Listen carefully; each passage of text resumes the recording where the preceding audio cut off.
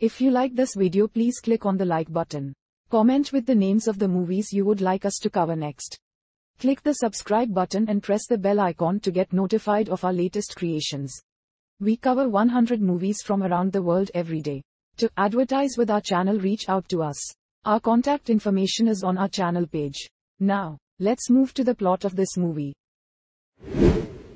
In a covert biological weapons laboratory in the Philippines, scientists work on a serum called Death 1, which reanimates the dead. When Dr. Alan Holder and his assistant Norma experiment on a deceased human test subject, the corpse reanimates and reacts violently, prompting Dr. Holder to resign from the project.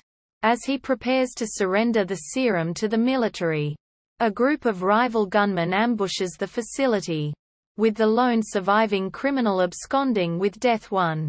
During the ensuing chase, gunfire breaches the container with the serum. Dr. Holder initially shows no concern about the virus escaping in such a manner due to its inability to survive more than half a minute in the presence of oxygen until he learns that the criminal accidentally touched the serum and became infected.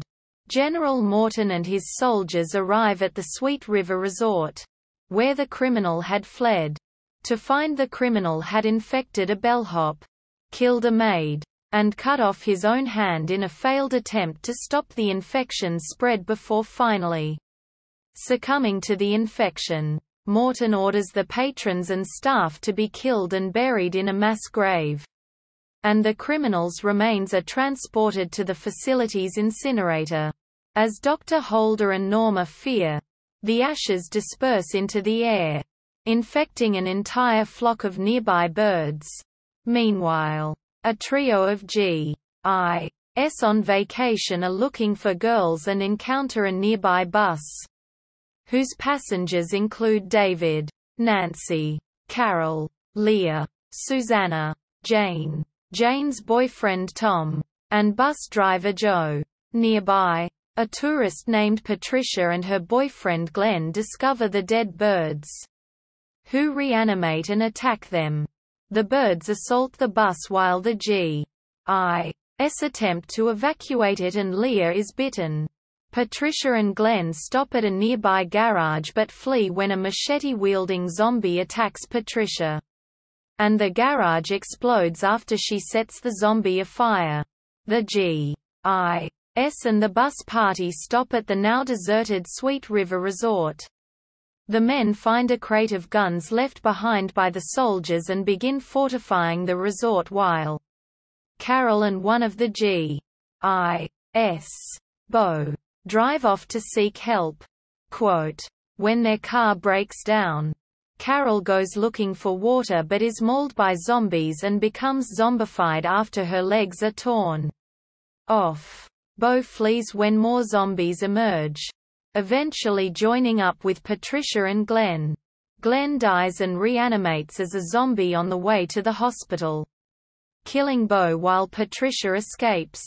Single quote. Back at the lab, Dr. Holder and his team start work on an antidote to Death 1. Meanwhile, Morton's men initiate an operation to eradicate the zombies, now identified by the codename Locusts, referencing the zombies' behavior pattern of swarming from town to town. Single quote. Meanwhile, Jane and Tom are ambushed and killed by a zombie's head in the kitchen freezer at the hotel. Leah reanimates, kills and devours Susanna and almost kills Nancy before being thrown off the balcony and killed. Kenny and Roger encounter Patricia as she arrives to break the news about Bo's demise, but zombies swarm the hotel. Before fleeing, Kenny, Roger, Patricia, Nancy, and Joe kill many zombies by using their newly acquired weapons, but David is devoured in the skirmish. The next morning, the survivors encounter some of Morton's soldiers, who kill Joe. The other four escape. As the final stage of Morton's zombie eradication begins and Dr. Holder expresses his fear that the Atmospheric infection may not be confined to the island. Arriving at the nearby hospital, the four encounter a pregnant woman in labor. As Nancy helps deliver the newborn, Patricia battles zombie Glenn and beheads him. While Kenny and Roger battle Morton's cleanup crew, Nancy is killed by the zombified newborn when it escapes the mother's womb and latches onto her face. Meanwhile, Kenny, Roger, and Patricia escape to find more zombies. They make it to a helicopter, but only Kenny and Patricia escape, as Roger is attacked by the zombies while trying to join them and is killed by the cleanup crew. Quote, Blue Heart, the DJ who provided commentary for much of the film, dedicates his next record to all the undead around the world, having been infected himself.